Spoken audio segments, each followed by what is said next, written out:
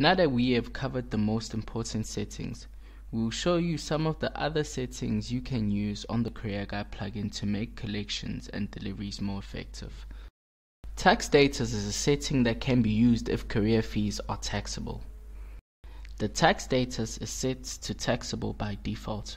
If you want to change this, select none in the drop-down that will appear when you click on the bar. Next is the exclude rate setting.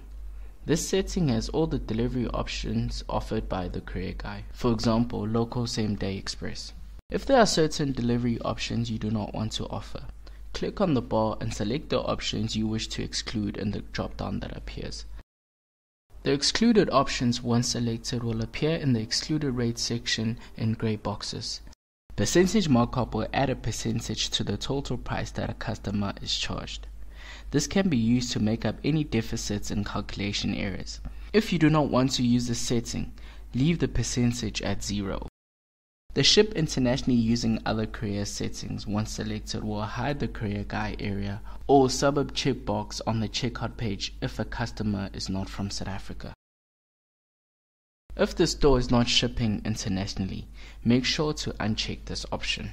The last setting of this video is the generic waybill description. If you do not want all product information to appear on the waybill, select this option. Product information will now be replaced by a generic description like products or box. Once you are done configuring these settings, click on the Save Changes button. A bar will appear at the top of the screen notifying you that your changes have been saved.